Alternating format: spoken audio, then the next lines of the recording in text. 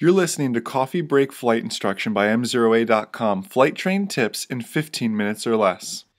Hey everyone, Jason Shepard here of MzeroA.com alongside certified flight instructor extraordinaire Larry Diamond. You guys are listening to Coffee Break Flight Instruction, flight train tips in 15 minutes or less. And that reminds me, let's start the timer so we can keep that statement true. Today we're talking ATC light gun signals. I lose my radios. My primary radio goes out. I squawk 7600, assuming it's not an alternator issue.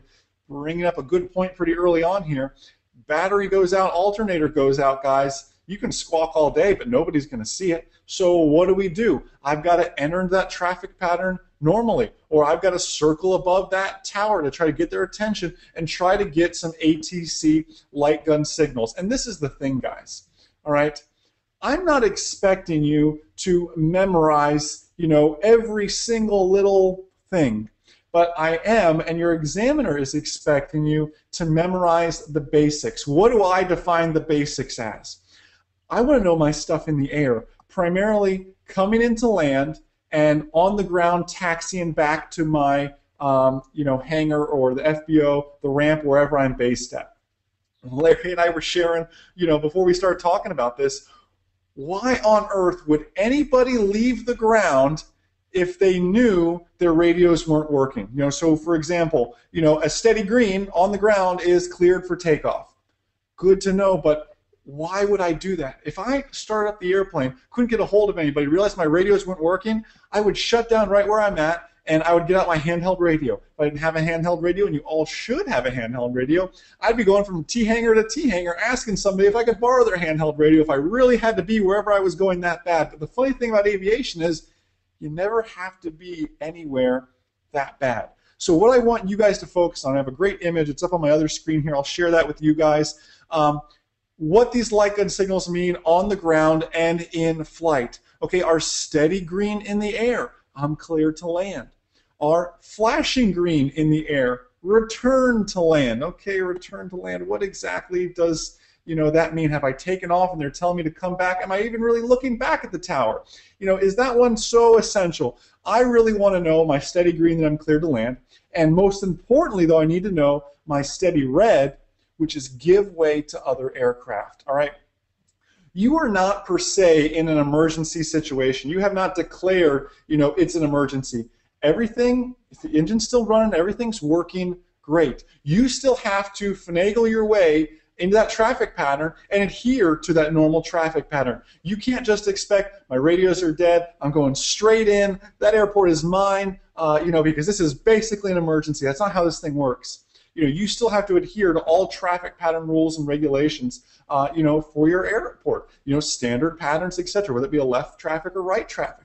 So you need to know that. So steady red in the air, come in land, give way to other aircraft. A flashing red in the air. Airport unsafe, do not land. You would think that one would be important, okay? Airport unsafe, do not land. What are they talking about there? Well, maybe they've got something else on top of your situation. They've got disabled aircraft on the runway.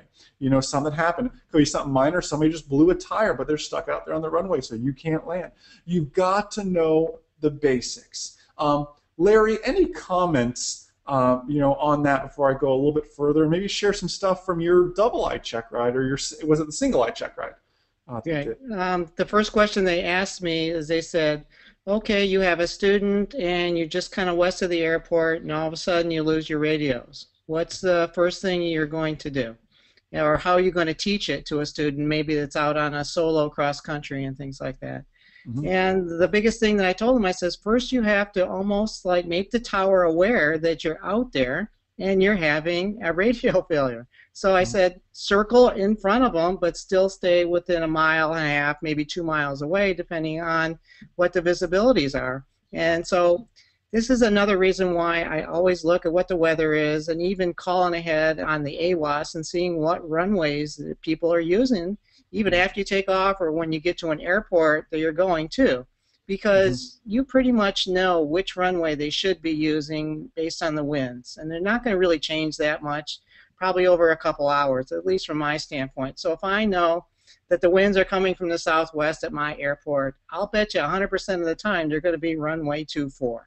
And so I kind of know where they're going to be looking, what the entrance patterns are for at least my airport, and that's where you circle and get their attention. Absolutely.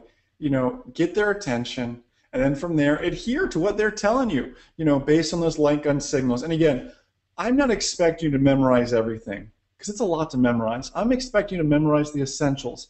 However, what myself, Larry, every other flight instructor in the nation, including the guy who's going to do your check ride, is expecting is that you know where to find the information.